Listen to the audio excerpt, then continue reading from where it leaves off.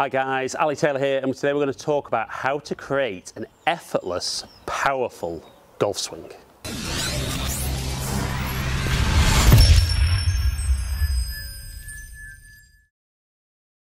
Right, that sounds awesome, doesn't it? Effortless, powerful golf swing. We all want one of those, don't we? Now, it's funny actually because a lot of comments I get about my golf swing, I'm going to talk about positive comments I get about my golf swing, is guys talk about how effortless my golf swing looks, and yet I do generate some good club head speed. I would say it gets questioned from time to time on videos, but honestly, when I'm using TrackMan, it's phenomenally accurate measuring my club head speed. But some of the things I'm going to talk about, the three key things I'm going to talk about in this video, I feel I do really, really well. I'd say naturally. I think some of it I've kind of done without thinking about over the years.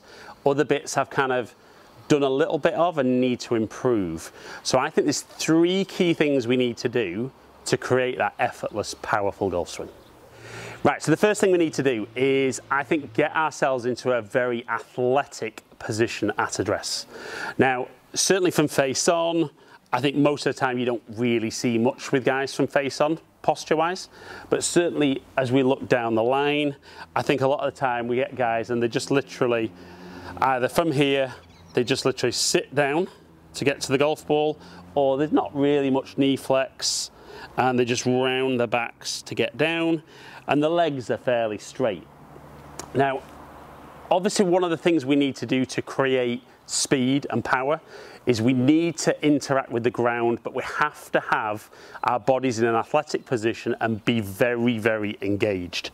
So I always think a great way of getting people to feel that athletic setup is, I'll show face on first and then I'll go down the line, is almost get shoulder width and imagine that you're going to jump into the air.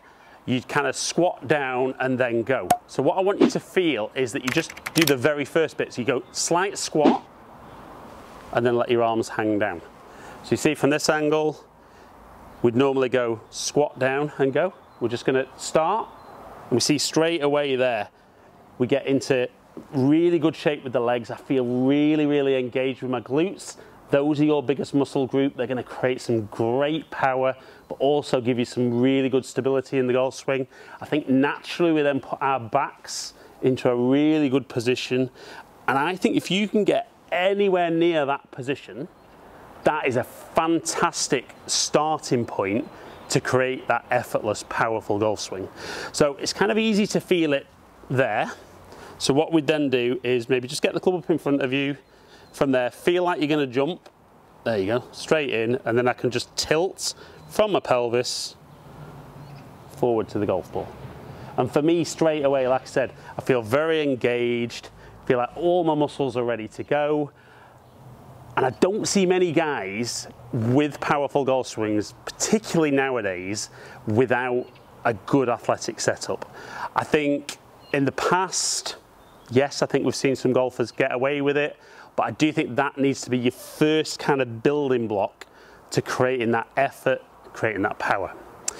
So from that initial setup then, that takes us on to the second part. Now, this is something, I think the biggest difference I've seen between tour players and amateur golfers is the way that as we swing the golf club, a lot of golfers, club golfers, get to the top of the swing looks quite nicely, and then from there, everything starts to move towards the target.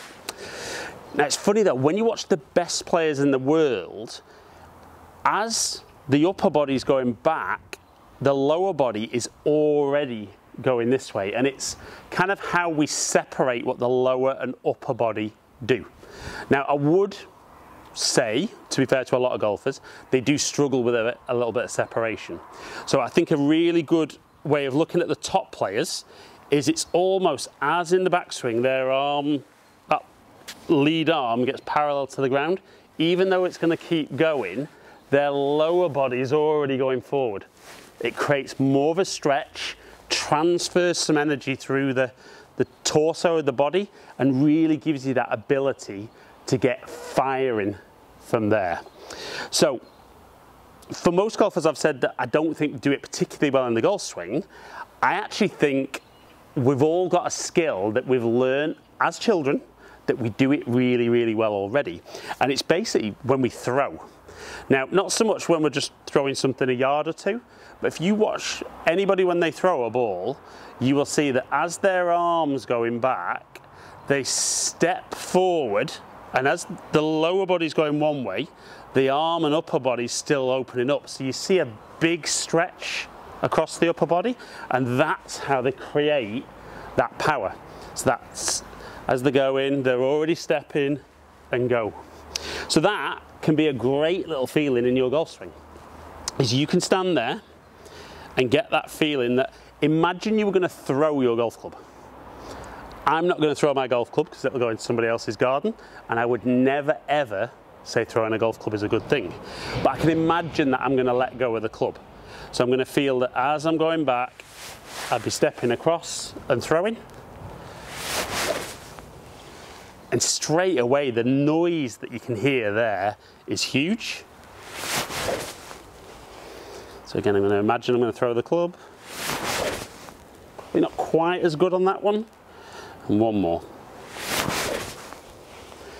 And that, honest to God, is the biggest difference between the top elite players and a lot of the guys who really, really struggle to hit the shots they want. And if there's only one thing you do really well from this video, that in itself will make a big difference. It can feel a little bit awkward when you're not used to it, but I think the throwing concept, you definitely do it better, but it's then trying to get that feeling in your swing. And like I said, just almost as the hands are passing waist height, you should already feel that you're going across into that lead side. And it'll definitely stop. One of the things you see with golfers is that as they swing back, they really shift this way. From there, there's a lot of catching up to do. So like I said, once the hands get past waist height, try and feel that you're already moving towards the target.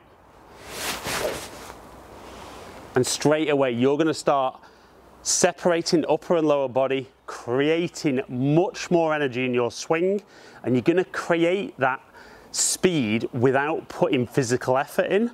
And when you put that physical effort into hitting the golf ball, that's when you tighten up, struggle with impact, and really, really hit a lot of poor shots from there. So that was the second part. The third and final part, I think, is very much about how that trail wrist kind of works in the downswing and through impact. So again, if I talk about what I see maybe a lot of club golfers do, is that as good as they might be on the way back, and we can see this angle here between my forearm and the club shaft, we tend to see with a lot of club golfers that that angle gets lost very, very quickly. So that club head is already accelerating. It's already probably going at its quickest about now, and then it's slowing into impact, and we get that very, very weak impact position, lots of loft, no compression of the golf ball, and even if it's a good strike, we just don't hit the ball anywhere. So I think a great feeling for a lot of guys, again, I'll use the throwing a ball is a great thing. If you watch somebody throw, as they go back, you'll see that shape in their arm, and as they throw, that shape gets maintained as long as possible and then is released for the ball, but it's released kind of towards the target. Now what you would see somebody in a golf swing would do, would already be going. And it's very difficult to generate any speed with that arm if you're going that way. So if we can keep that feeling almost as long as possible, and then almost feel after impact that that arm straightens, that's where we're going to feel a big difference in speed. Right, so I'd have a couple of practice swings with that first. So get back, feel that kind of angle, and then just try and feel I can hold that as long as I can. Now definitely I feel when I do that as well that my body really opens up a lot more, which is something I've spoken about on other videos. So I definitely do this without a golf ball to start with. So if you are somebody who gets more of that, I can hear that noise with the club, kind of maximum feels about there, the loudest bit of the sound. So we're going to try and swing back. We're going to try and keep that angle as long as possible in the downswing. And then after where impact would be, we're going to let that go like we're throwing that ball down into the ground. Let's try that a few times. Feels very, very quick.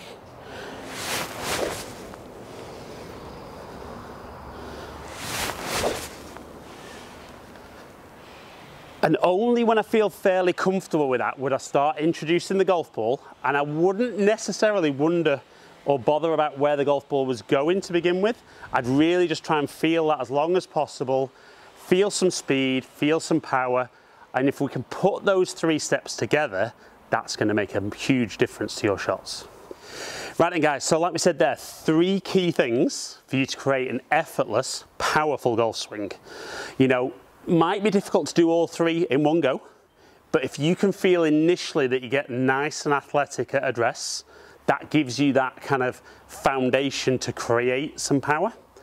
If you can then get that upper and lower body separating better, I mean, I made the comment when I was talking about the tip.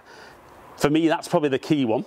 I think even if your setup's not as athletic as possible, the more power you're going to generate in that golf swing without trying to hit the ball harder and harder. So separation becomes really, really key. Don't think a lot of you guys, if you're videoing yourselves, are going to see the separation that the best players in the world do, unless you start spending the time on the physical side that they do. But you will definitely be able to do it better than you currently do. And that 3rd and final one is really kind of holding on to the energy as long as possible. So when we do fire at the end, we transfer maximum energy through that club head into the golf ball.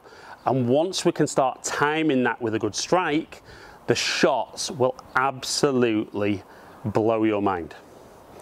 So guys, hope you've enjoyed today's video. If you have, like and share it, comment below, I'll get back to as many people as I can. If you've enjoyed today's video and you don't currently subscribe, please consider clicking the subscribe button, ringing the notification bell, and then you'll find out whenever I drop a new video. Follow me on all my social media platforms, all under Ali Taylor Golf. Hopefully catch up with some guys down here soon. Stay in contact.